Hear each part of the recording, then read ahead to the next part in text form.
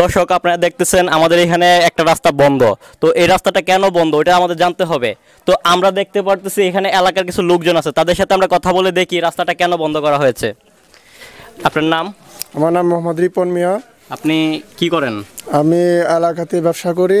তো আমার দোকান এখন আপাতত বন্ধ আছে। এলাকার সুস্থতার জন্য, নিরাপত্তার জন্য আমার দোকান বন্ধ করে দিচ্ছি, এলাকার রাস্তা বন্ধ করে দিচ্ছি, যাতে বাইরের কেউ না ঢুকতে পারে আমাদের এলাকায়। সেজন্য আমরা সচেতন হয়ে আমাদের রুটগুলো, প্রত্যেকটা রুট বন্ধ করে দিতেছি। এলাকার ভিতরে যারা আছে তারাও যদি বাইরে, আমরা হ্যান্ড স্যানিটাইজারের ব্যবস্থা করতেছি, ওটা দিয়ে আমরা সবাই সুস্থতা যাবে, হাতে মাখবো, সারাল শরীরে মেখে বা এলাকার ভিতরে ঢুকবো। বাহিরে গেলে আইসা ঘরে ঢোকার আগে গোসল করব, এই চিন্তা ধারণা নিয়ে আমাদের এলাকাবাসী সবাই বসে মিটিং করে তারপর আমরা এই সিদ্ধান্ত নিচ্ছি।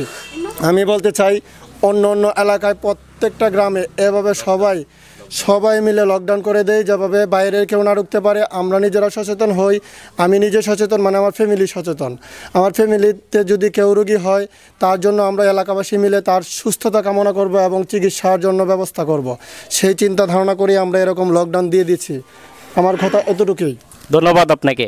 এখানে দেখছেন দর্শক, আপনারা একটা বেড়া সৃষ্টি করা হয়েছে, যেভাবে রাস্তার দিকে কোনো লোকজন এখানে না আসতে পারে, বহিরাগত কেউ যেন প্রবেশ না করতে পারে, এই জন্য তারা একটা উদ্যোগ নিয়েছে। তো আমরা আশাবাদী আপনারা প্রত্যেকের এলাকায় এভাবে নিজ উদ্যোগে কাজ করবেন। প্রত্যেকের এলাকার আশেপাশে যে রাস্তাগুলো আছে সেগুলো বন্ধ করে দেবেন, যেভাবে অন্যরা বহিরাগত কেউ প্রবেশ করতে না পারে। আপনারা তো জানেন না কার শরীরে কি আছে, কারণ মানুষের শরীর দেখে বোঝা যায় না, একজনের চেহারা দেখে বোঝা যায় না সে কি রোগে আক্রান্ত কিনা। তো আপনারা সবাই এভাবে প্রতিরোধ কমিটি গঠন করে, সরকারের একার পক্ষে সব এলাকায় কাজ করা সম্ভব না। আপনারা প্রত্যেকেই সচেতন নাগরিক হিসাবে কাজ করেন, প্রত্যেকের এলাকায় এরকমভাবে একটা ব্যারিকেড সৃষ্টি করেন, যেভাবে বহিরাগত কেউ না আসতে পারে।